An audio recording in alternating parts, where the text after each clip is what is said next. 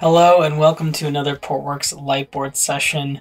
My name is Ryan Wallner, and today we're going to be talking about PX Backup.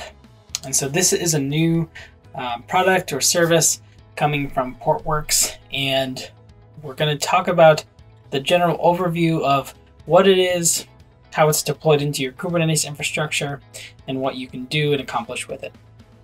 So let's get started with how you install this. So Portworx Backup is installed into a Kubernetes cluster just like your Portworx Enterprise daemon set is installed into Kubernetes today. Essentially, you have a spec file and you apply it to a management cluster, and PX Backup is set up and accessed through that management cluster. So in the data center or in the cloud, you might have a management Kubernetes cluster where Portworx Central can be set up to give you a central management plane to manage the monitoring and visibility of every one of your Kubernetes and Portworx clusters. And PX Backup is installed and is managed in the same type of way, in the sense that Portworx Backup is a cross-cluster application such that you can set up the schedules and policies for backups across your different Kubernetes clusters that are running Portworx. And PX Backup talks to etcd, so make sure that's available for some cluster state. So this management section here can be, a small Kubernetes cluster that's running PX Central for dashboarding and monitoring, and connecting it with PX Backup so that you have a single pane of glass for all your Kubernetes clusters. Now, once PX Backup is set up, I mentioned you'll have access to the user interface, and what you can do with that is create backups and policies and schedules. So before we get started with what a backup is, we first need to understand what an application is. So an application in a namespace may consist of many different pods, which is part of a deployment. It may have a secret associated with it. It might have a PVC associated with it, and these pods may use the PVC. They may reference the secret. They may have a service, and that gives access to the application across different namespaces in Kubernetes or from the outside world. And so we have to remember that each one of these types of things, multiple pods is a deployment or stateful set, a service, a secret, a PVC, which connects to a PV that something like Portworx provides, is all part of the application, even though they are part of different objects within Kubernetes. Now, in order to create a backup, we can do this at many different levels.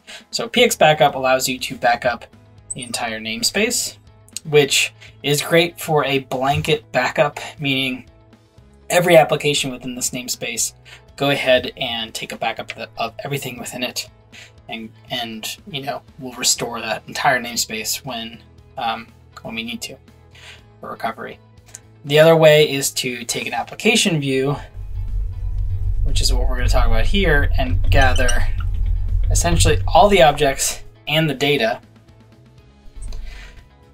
that are part of the application, which is basically an application plus data or a backup.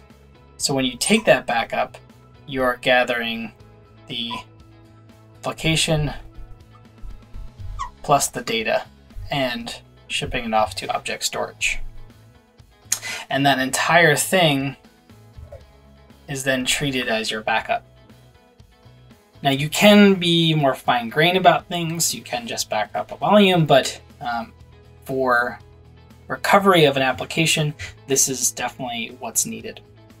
Now for recovery, we can go ahead and instruct Portworx to take those objects, which is in this case all the objects and data, and place them back into the namespace of the existing Kubernetes cluster. So we then instantiate everything in here. We'll get the secrets, we'll get the service and the volume, and Portworx will be able to understand that it has a available snapshot backup that it can restore. So your application is recovered to the last known backup. Now this works really well from a backup and recovery standpoint for a single Kubernetes cluster and Portworx cluster. However, PX Backup is multi-cloud. So if you have applications in cloud, on-prem, VMware, Azure, anything, you can connect PX Backup to these cloud endpoints or infrastructure endpoints, and you can have backup targets. So object storage is definitely your backup target, but this means S3. It means S3 compatible storage like Ceph. It means MinIO and various other ones that you can use to store your backups. So that also means that you can select a backup target and back up your application such that it can be restored to an entirely different Portworx and Kubernetes cluster. So let's say that I want to restore my applications and data to a cluster on-prem or in AWS. We go ahead and just reference the backup within PX Backup and target the other Kubernetes cluster. So your entire application, including objects such as services, secrets, and data, can be restored to a completely different Kubernetes cluster. And this is really crucial in the sense that you may not have the original cluster to restore to, right? If it's, years have passed and you need to kind of rehydrate the data and application for various reasons, this is one way to recover and keep that retention. So overall, this is the overview of PX Backup, how it gets installed with the central management plane and management cluster, and how it reaches out and to multiple clusters and can back up at the namespace level, application level, object level, and restore to namespaces and other clusters on various types of infrastructure. So hopefully that gives you a general sense. PX Backup, I'll put some descriptions and links in the below this video, as well as where you can find out more to test it, try it, and learn. So until next time, take care.